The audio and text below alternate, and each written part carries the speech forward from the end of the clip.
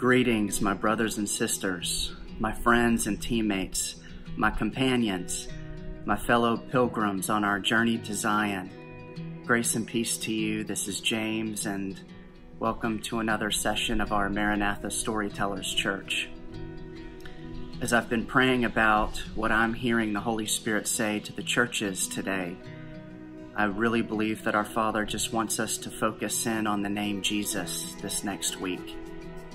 And I ask the Holy Spirit to give me a definition for Jesus specifically for this week, because we could talk for hours, days, weeks, months about who Jesus is. And so here's what I heard from the Spirit. Jesus is God's beloved Son. He came to earth to save us and restore us to God's family. Jesus is loving and compassionate, powerful and wise, and he will return soon. Maranatha. It's this picture of the story God's been writing from the beginning about how our Father has always wanted to glorify his Son in the presence and the eyewitness of the nations.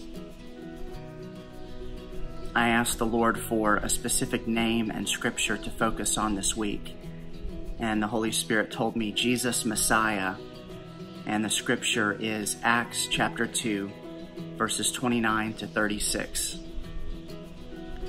My friends, I must speak to you plainly about our famous ancestor, King David.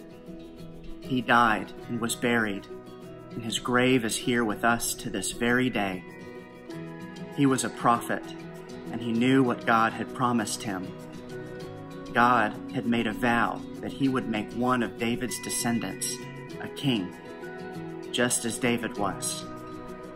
David saw what God was going to do in the future, so he spoke about the resurrection of the Messiah when he said, "He was not abandoned in the world of the dead.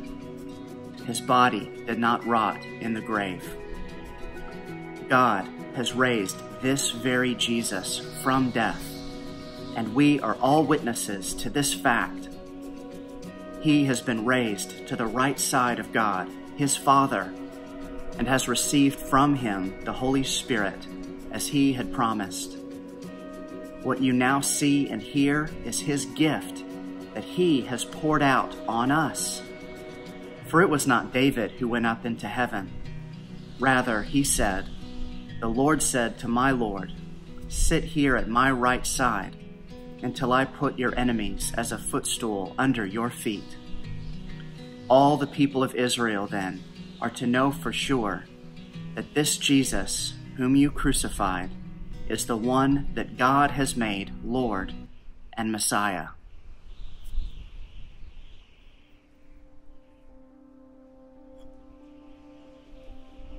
I asked the Holy Spirit to teach me, what does this have to do with making disciples? And the Lord spoke three words into my heart: Redeemer, Revealer, and Ruler. So the first way that this focus on disciple making can help us is Redeemer. Jesus is our Redeemer. Redeem means to cover for someone else so their debt is paid and they become free. Our Redeemer lives. Jesus is the only one who can save us. We cannot save ourselves. Even better, we are eternal family in our Heavenly Father's kingdom. It's very easy for us to slowly wander away from the Lord.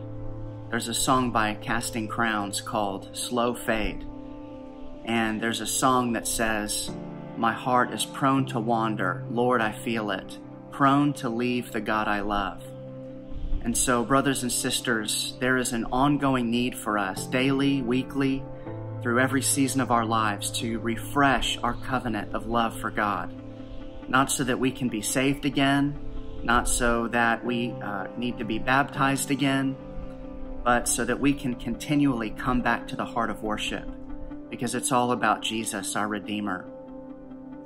The second word I got about making disciples is revealer. Jesus is our revealer. Reveal means to awaken others to what we do not know. The dragon is an evil prince of darkness, deceiving the nations and manipulating them to follow his leadership, Jesus reveals God's truth, shines light into shadows, and shares wisdom. We know that we have a very formidable adversary in the church and in missions, and he is prowling around seeking whom he may devour. But the good news is that Jesus said, in this life we will have trouble, but we can take heart and have courage and hope because Jesus Christ has overcome the world. This is such an important revelation for us today, to be reminded that Jesus Christ already has the victory. He has already claimed what belongs to him, and he is preparing to come back. Jesus is the revealer of the mysteries of heaven. This was the name that King Nebuchadnezzar gave to God when Daniel interpreted his dream that none of his other magicians could interpret. Jesus brings the truth to us from God. He helps us understand what our Father wants us to understand and walk in. And aren't you glad today that we walk in truth? Aren't you glad today that Jesus is the way, the truth, and the life? The third word that I got for disciple making is ruler, that Jesus is the ruler. To rule means the authority to govern a people.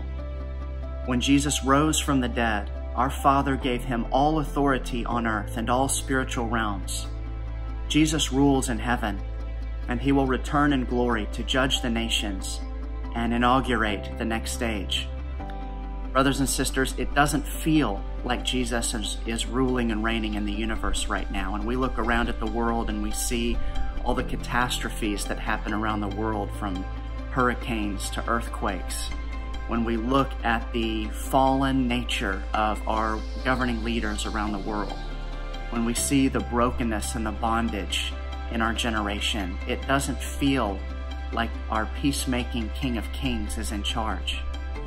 But brothers and sisters, we are people of revelation. We believe because the Bible teaches it. We believe because we believe that Jesus is the truth and that the truth is in the Scriptures, and that all of Scripture is all we're ever going to need to understand the ways and the wisdom of our Creator, our Heavenly Father. And so we take delight today knowing that Jesus Christ is in control, that he is ruling and reigning the earth and all spiritual realms from the third heaven right now at the right hand of the Father, that he is interceding for us right now, the church and all missionaries, to go forth and make disciples of all nations, and that we have hope and that we have joy and that we have victory because Jesus, Messiah, is our Redeemer, he is our revealer, and he is our ruler. Heavenly Father, I thank you so much that we can pray at all times in the Holy Spirit. Father, I thank you that we can pause in the middle of whatever we're doing and talk to you. Heavenly Father, we love you and we praise you. We lift up Jesus, the Son of Man, because Jesus said that if we will lift him up, he will draw all nations to himself. Father, we thank you so much that each and every day that we wake up, there is fresh mercy and fresh grace for each day. And I thank you that today when we woke up, we are closer than anyone has ever been to the soon return of Jesus Christ. And we say, glory, hallelujah. Blessed is Jesus who comes in the name of the Lord. Jesus is the resurrection and the life. He removes our dead hearts and makes us new. We are in need of a new heart every day. We are in need of ongoing revival. We are in need of ongoing refreshment. And so, Heavenly Father, we posture ourselves afresh today to receive your resurrection power, to receive your living water from heaven. And we pray, God, that the salvation that you've given to us through Jesus will never lose its flavor and will never be diluted of its power. Jesus is King David's prophesied descendant. Jesus is the Messiah and Israel's true King. We lift up our brothers and sisters around the world who are Jewish. We lift up the nation of Israel today, and we pray, God, for a spiritual awakening as unseen or unheard of as before. God, that Israel will awaken to know Jesus as Messiah and King. The grave could not prevail against Jesus. He is risen, raised, and reigning in heaven. Hallelujah. Thank you, Jesus, for your willingness to sacrifice for us. Thank you, Father, for raising your Son from the dead. Thank you, Jesus, for appearing to over 500 eyewitnesses that wrote it down in scriptures so that we could have hope and we could have confidence in the revelation that you've given about your resurrection, your ascension, your intercessory prayer ministry in heaven today, and your promised return. Jesus ascended for a purpose, to send the Holy Spirit to dwell inside us and guide us. Holy Spirit, thank you for being Emmanuel, God with us. Thank you for dwelling with us and guiding us and counseling us and being our advocate and helper. Holy Spirit, we need you today more than ever. In the end, our Father will place every adversary under Jesus' feet. Flawless victory. No matter what oppression and suppression that we experience in this age, no matter what spiritual warfare and spiritual battles and spiritual attacks that come in waves and waves against the sons and daughters of the kingdom of heaven, we know that every adversary of Jesus Christ will be placed under his feet, and that he has all victory now, and his victory will be complete and during Judgment Day and beyond. Hallelujah. Jesus demonstrates true love through his suffering and death at Calvary for our sake. Brothers and sisters, we are not alone in our suffering. And I praise the Lord today that we're able by the Spirit to share in the sufferings of Jesus, that we may learn the same joy that Jesus experienced, saving the world through suffering and death. Messiah means promised deliverer. Jesus is the Savior, shepherd of all mankind. I pray, Father, for my brothers and sisters all around the world, that those listening to this prayer will be reminded that you are our promised deliverer, that you are our strong tower and our refuge. You are our rescuer and our redeemer. Thank you for saving us, and thank you for shepherding us as your flock. And thank you for guiding us into your return in the next stage. In Jesus' name, amen. As I conclude, there were just a few personal reflection questions that were on my heart. Number one, time for a heart check. Just how important is Jesus to my life? This is a very helpful, important question for us to ask from time to time. Just to ask, have we begun to wander away from the Lord? Has the saving work that he has done to rescue us and seal our names in the Lamb's Book of Life, has the enemy begun to get a foothold in our hearts and begun to dilute the power of this good news and this gospel in us? Second, have I fully surrendered everything to Jesus? Is he truly Lord of all? So it's a reminder to take a step back from the day-to-day and the things that we want and desire, our plans and what's on our calendars, and to have a check and say, is everything in my life, does it belong to the Lord? Is there anything I'm holding back? Is there anything I'm keeping to myself? Is there anything that I need to identify by the Spirit? And Holy Spirit, we welcome you to come in and to examine everything in us and expose anything that doesn't belong. Third, in this next week, how can I rearrange my calendar to spend more time with my salvation King? In some cases, this means canceling an appointment and setting apart that time to be in the Lord's presence. In other cases, it is learning to practice the presence of God during our normal day, from washing dishes to taking care of kids, to working our jobs, to resting, to entertaining, to traveling. God is Emmanuel. The Holy Spirit is Emmanuel, God with us. He never leaves us. And so sometimes this rearranging of our calendar is simply inviting the Holy Spirit into everything that we're doing and being mindful of his presence and practicing the skill of listening to his voice. Jesus said to pray at all times in the Holy Spirit. How do I practice his presence every day? And this is what I leave you with. We can practice the presence of God. We can pray at all times in the Holy Spirit.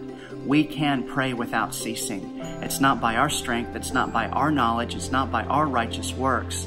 It is by our surrender to his lordship. It is inviting Jesus to baptize all of our desires with his blood and to be made anew in his Spirit and to practice the presence of the Holy Spirit in everything. Wherever we go, whatever we do, whatever we desire, whatever we dream, inviting the Holy Spirit to have all and be all in everything. I love you.